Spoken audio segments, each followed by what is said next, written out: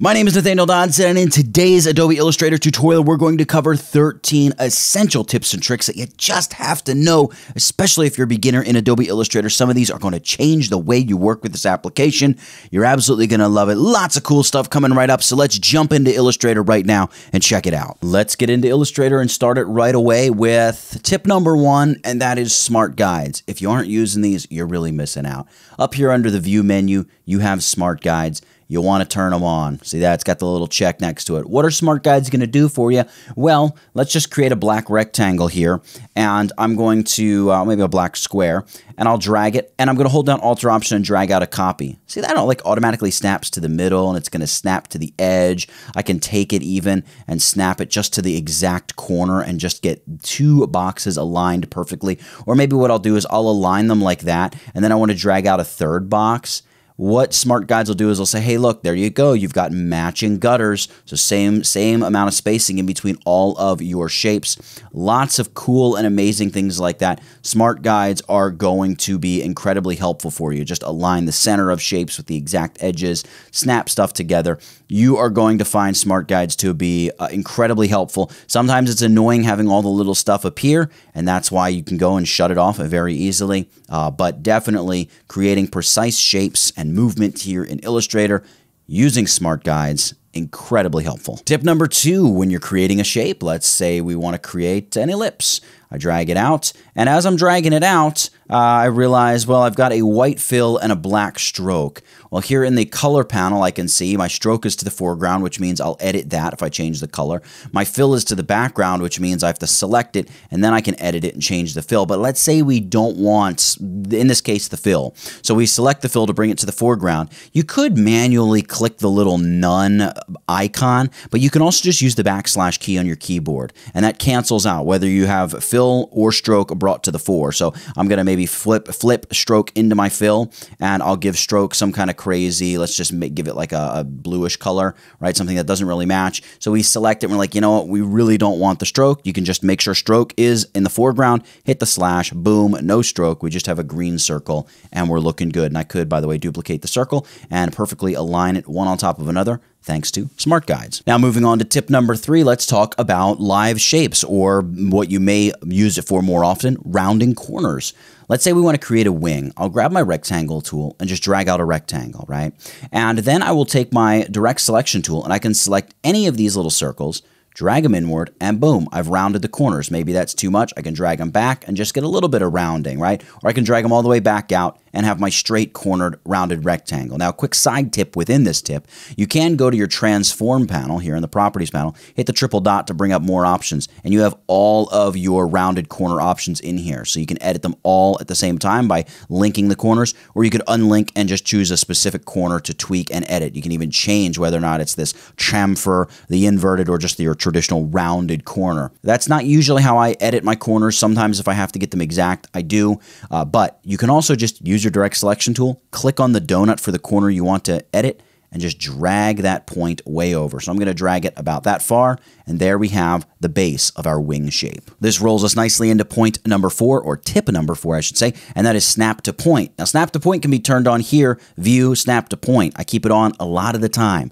Let's duplicate this wing by holding down Alt or Option and dragging out a copy of it. Now, let's say we want to align it. So like this little, if I can get over this little anchor point here, aligns perfectly with this anchor point, right? And then we'll stack this wing up a few times. So we could take this and try to select it and drag it exactly into place. Smart Guides will allow us to align nicely to the bottom, but in terms of aligning to the exact same point for each step of the wing, we can't really do that with the Smart Guides. So this is where Snap to Point saves us. Here's how I like to use Snap to Point. You turn it on, and you select the object that you want to move. Then I grab my direct selection tool. I select the point that I'm looking to snap to another point. Click it, you're dragging the whole shape, and just move over, and then boom, you're going to feel it click right to that anchor point. And voila, we have created the second part of the wing. I can then duplicate the wing, drag it out, and I can quickly click another piece of the wing into place. and just wash, rinse, and repeat until I'm finished. Now, another use for snap to point here, if we want to take these wings and get rid of the stair steppiness, the top piece of the wing is actually extra in this case, but we can take each anchor point and just click it to the bottom left anchor point of the top shape, or the shape right above it, right? And this is going to give us this perfect diagonal line, no masking needed. We don't need to worry about the Pathfinder, and then I can select the top piece of the wing and just get rid of it, because these 4 pieces I knew I was going to use to make up my wing. Now, speaking of the Pathfinder, this brings us to our 5th tip, and that is just basic Pathfinder functions. If you aren't using the Pathfinder panel, you are missing out in a big way. You're going to want to open your Pathfinder panel, and you have all kinds of cool things you can do here. Number one thing you're probably going to be doing is using the subtract or minus front option here in the shape modes. And what that's going to allow you to do is say, all right, I want to lop off the edge of one of my wings here, right? So let's say we have this wing out here. I'm just going to take this out here as our sort of test dummy, and I want to just lop it off and make the edge straight. I could just draw a rectangle over it, select both shapes, and hit minus front, and it gets trimmed just like that, and you have yourself a little butter knife. Something else that can be really, really helpful is, let's say we duplicate this, and we sort of stagger it and overlap it like this. You can select both of these shapes. Of course, you could minus front and create this more complex shape. You could also use something like divide, which is really helpful. You divide the shapes, and what it does is it cuts them into all the pieces that are possible to be made. You got to ungroup it because it's placed as a group, and then you can grab pieces of the artwork, and you have 3 separate pieces of artwork that have just been created. And last but not least, the other Pathfinder that I do use a lot is this option right here, the merge, and it just takes adjoining pieces that have the same color and style and just joins them right together like so. So I'm going to delete that. I'm going to come back to the wing, and that's exactly what I'm going to do here. I'm going to select all these pieces of the wing, and I'm going to merge them together. I'll drag my Pathfinder back to where it goes. I might actually undo that merge. I just wanted to show you how it was done, because we're going to talk about some alignment options here. So I'm going to take this series of shapes. If I open up the layer, it's 4 separate shapes. I'll size the whole thing down a little bit, just scale it down a little. And let's say I wanted to align it exactly to the middle of the artboard. Well, this is easy, right? You open up your alignment, and you say, hey, go ahead and align to the artboard from our little drop-down menu, and you go align, center, and vertical. But uh-oh, look at what happens. Everything gets all piled up. Well, of course, when you want to align groups of things, group them up first. Go Object Group, and Illustrator will align that entire group to the center of your document and not each individual piece of artwork. That's number one. Other than that, check this out. Let's say we have a couple little circles for some reason. Maybe it's part of a logo or something.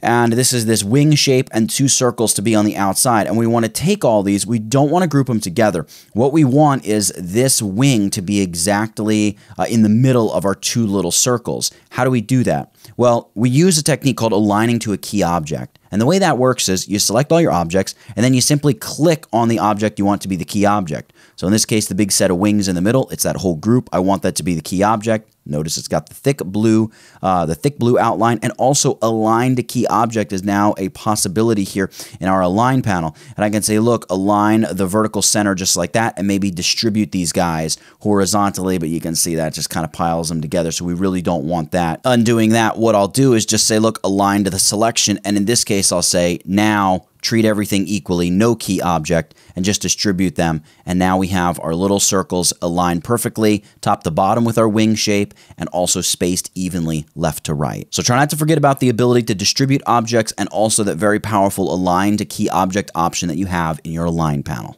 Alright, so here I've tweaked my shapes a little bit, and let's say I want to go ahead and add maybe a body to this moth or this owl or this flying creature that we're creating. Well, there's a lot of different ways you can do this, but I want to show you some cool stuff you can do with regard to paths. So if you just create a line and you add a stroke to the line, you're going to have this little bit of artwork here. And of course, you can go and make the stroke bigger. In this case, maybe we'll make this like 30 points. Just make it nice and wide. One of the cool things you can do with this kind of artwork is, number one, we can select all these objects, and we could distribute these horizontally right off the bat just to try to align them a little bit better, and maybe also line them up with their horizontal or vertical centers there. But what if we want to convert our stroke to a fill? Better yet, what if we want to change the shape of it? Well, we can actually begin the shape changing process here with our width tool, and that means I could come in here and just say, you know what, pull out the body of our little bug, pinch his nose together, pinch the tail end together.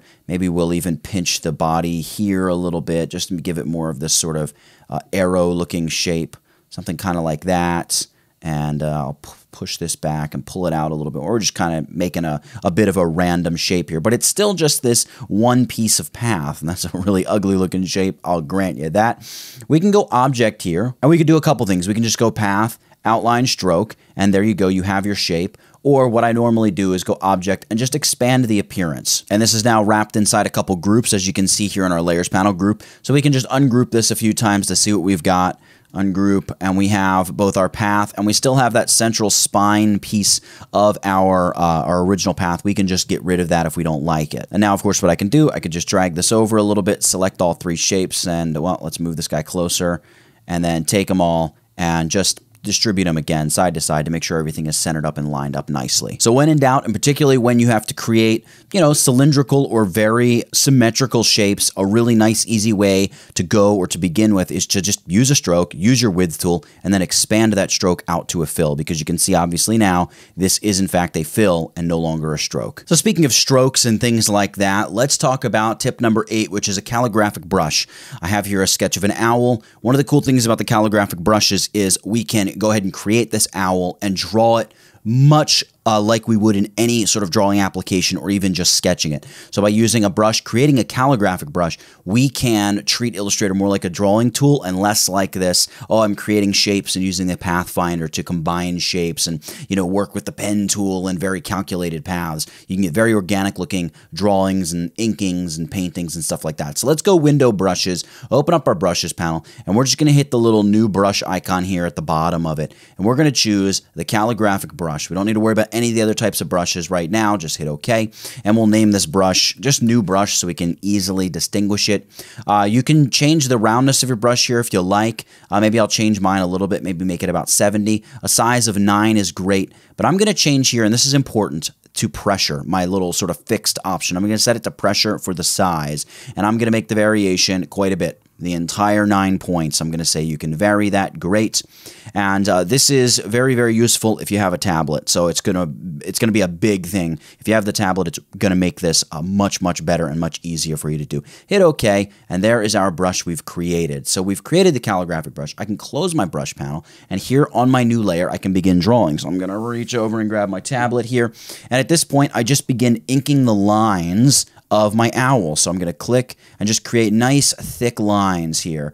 So I'll begin thin, I'll finish much thicker, and just go through and create as many of these lines as I want for my owl. And it's really, really easy. You can take your time doing it. You can even double click here on the brush and say, look, instead of making this smooth, I want it to be a little bit more accurate.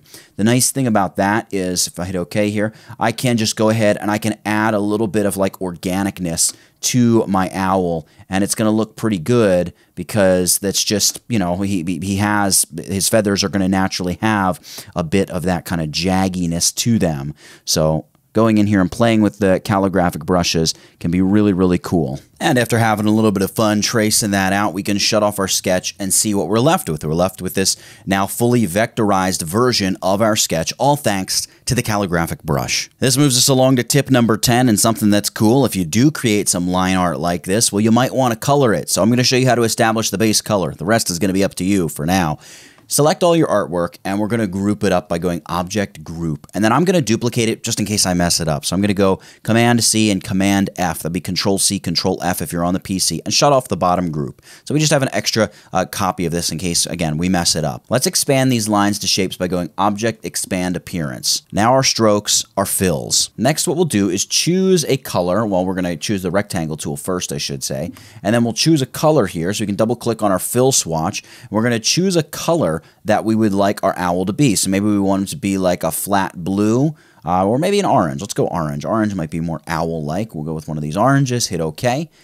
And I've made all my shapes that color. I'm going to deselect. I'm actually going to undo. We'll leave them black, and I'm going to just select that color again. There we go, the orange. Grab our rectangle tool and drag a rectangle out that covers the entire owl. You want to right-click on the rectangle and choose Arrange, Send to Back. So now the color is underneath the artwork, and then drag a selection over the whole thing. Artwork and color selected. Now we go back to our trusty Pathfinder panel, and in here we simply use the Merge Pathfinder. That may sound terrifying. No, I don't want to merge everything, but it groups it together, and all we need to do here is go Object, Ungroup, And check this out. We can select the bulk of the orange around our shape and just delete it. And now all in between our lines is filled. At this point, you can go in and add some highlights and shadows and really push and pull and mess around with things to make them exactly how you want them to be. Now, speaking of changing colors, let's say you know that while you want the fill to be this orange, maybe the line art, the black paths, you want to be a different color. So you can select all the black paths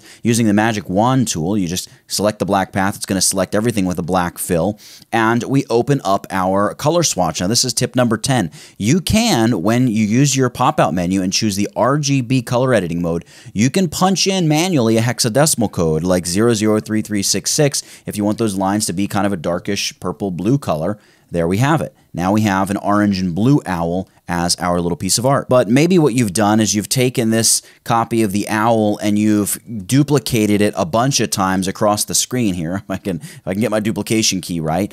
And then you decide, oh, you know what? The client actually wants this. Let me just reduplicate here. I messed it up there. The client actually wants the orange to be green or something like that. Then I would go in here and have to select all the pieces of orange, and maybe I could use the magic wand, but let's say we couldn't use the magic wand for whatever reason. Well, check this out.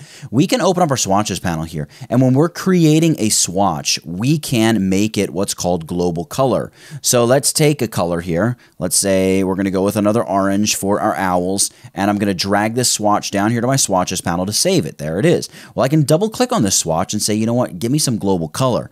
Hit OK. What does global color do? Well, nothing right now. What I'm going to do is I'm going to select all the orange again, all right, and we're just going to apply that global color swatch to it.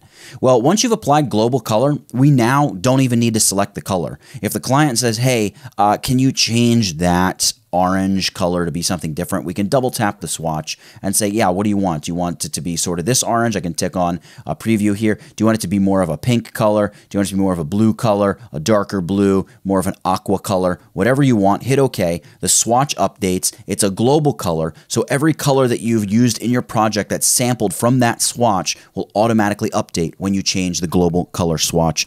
An absolute must know. Now, tip number 12 of 13, we're almost done. You can double click most tools and find some hidden options and editing features, much like we did with the brush tool before. Simply double click on a tool in the toolbar and you get some awesome options. So I can come up here to pen tool, I can double click that, nothing happens. I can double click on the rectangle tool, nothing happens. I can double click on the shaper tool and still nothing happens. But if I bring up the pencil tool and I double click on that, well, I get the pencil tool options. So try double clicking on a bunch of different tools and you may find that there's some cool features and editability that you get with the tool tool. Double click, you get all these options, a lot of different tools. You have a whole entire menu that will open and allow you to customize it right there from the tool. And for tip number 13, I'd be remiss if I didn't show you how to make text a little bit more editable. So you add some text and you want to change the shapes of the O maybe, or get rid of the central part of the O, the donut part of the O. You can right click on your text and choose create outlines, which will convert it to this editable artwork. You can then zoom in,